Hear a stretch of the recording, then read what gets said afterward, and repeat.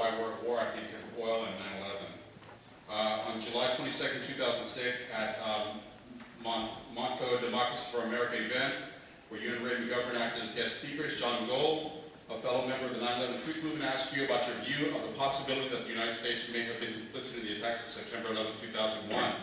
You said at the time that you felt that there was no hard evidence to support this theory, although you expressed frustration with the 9/11 Commission report.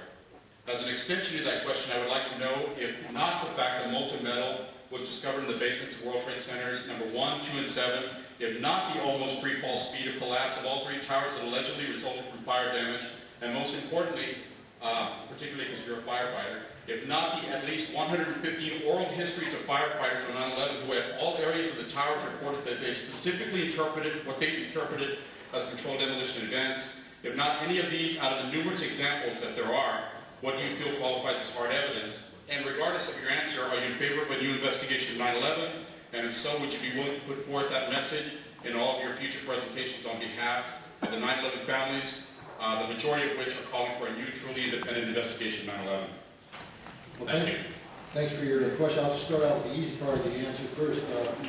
I'm definitely in favor of a new investigation on 9/11. I think that the first investigation was political damage control. I don't think the American people were well served by it. The mere fact that that investigation cannot answer all the questions that are out there points to its inadequacies. And to me, the best way to bring this issue to heal is to have all the data available, no matter how embarrassing this data may be to certain politicians. It needs to be on the table, and so that we can evaluate it fully, objectively, impartially, and get to the truth. Because that's what this is about. It's about the truth. It's not about politics. It's about the truth.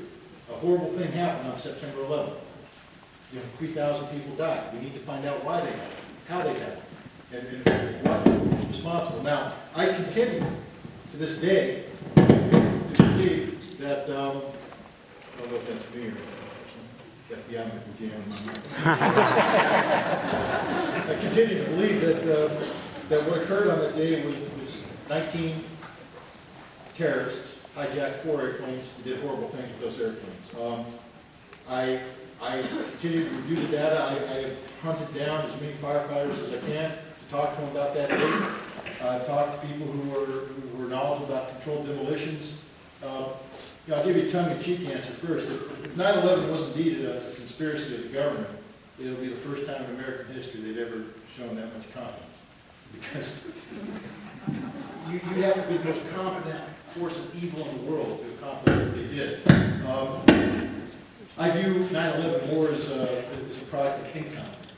I view it as an incompetence in terms of the relationship between the FBI and the CIA. I view it as incompetence of our government's ability to discern the threat and deal with the threat. But more importantly, I view the biggest crime committed in the United States wasn't what occurred on 9/11, but on 9/12, where politicians used the horrible events of 9/11 to set in motion a policy that got us involved in a war with Iraq, a nation that had nothing whatsoever to do with the events of 9/11.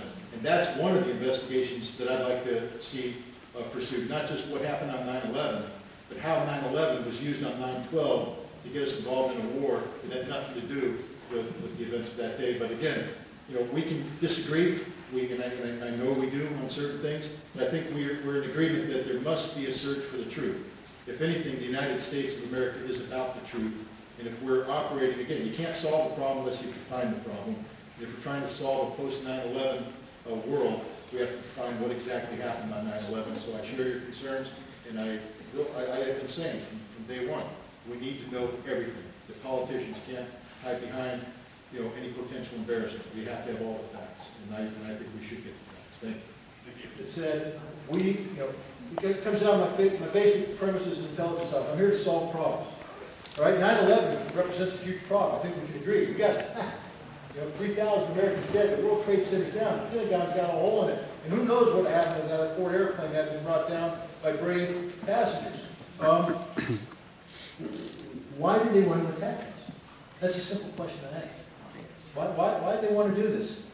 And I was shouted down, how dare you ask that question? All you're doing by asking that question is condoning their attack. You're giving their attack legitimacy. You're saying why they do it as if they have a justification. I'm not justifying it. I just want to know why. Because see, with the why, I can now come up with a solution.